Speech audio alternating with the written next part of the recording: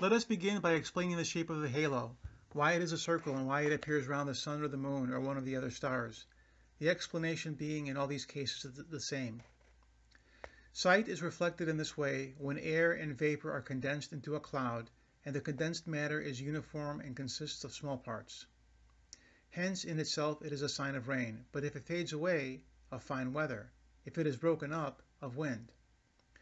For if it does not fade away and is not broken up, but is allowed to attain its normal state, it is naturally a sign of rain, since it shows that a process of condensation is proceeding which must, when it is carried to an end, result in rain.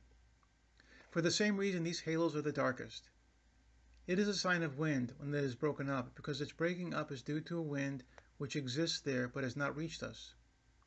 This view finds support in the fact that the wind blows from the quarter in which the main division appears in the halo.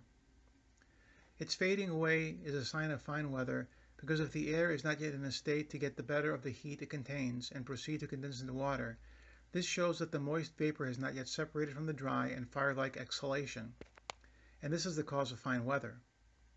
So much for the atmospheric conditions under which the reflection takes place. The reflection is from the mist that forms around the sun or the moon, and that is why the halo is not seen opposite the sun like the rainbow. Since the reflection takes place in the same way from every point, the result is necessarily a circle or a segment of a circle.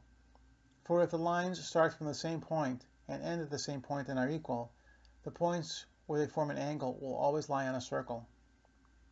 Let AGB and AZB and ADB be lines, each of which goes from the point A to the point B and forms an angle. Let the lines AG, AZ, AD be equal, and those at B, GB, ZB, DB equal too. Draw the line AEB. Then the triangles are equal, for their base AEB is equal. Draw perpendiculars to AEB from the angles GE from G, ZE from Z, DE from D. Then these perpendiculars are equal, being in equal triangles, and they are all in one plane, being all at right angles to AEB and meeting at a single point E. So if you draw the line, it will be a circle and E its center.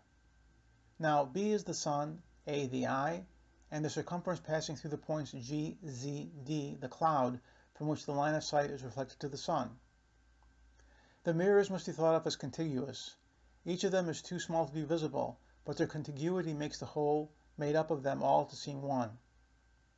The bright band is the sun, which is seen as a circle, appearing successively in each of the mirrors as a point indivisible to sense. The band of cloud next to it is black, its color being intensified by contrast with the brightness of the halo. The halo is formed rather near the earth because that is calmer, for where there is wind it is clear that no halo can maintain its position. Halos are common around the moon because the greater heat of the sun dissolves the condensations of the air more rapidly.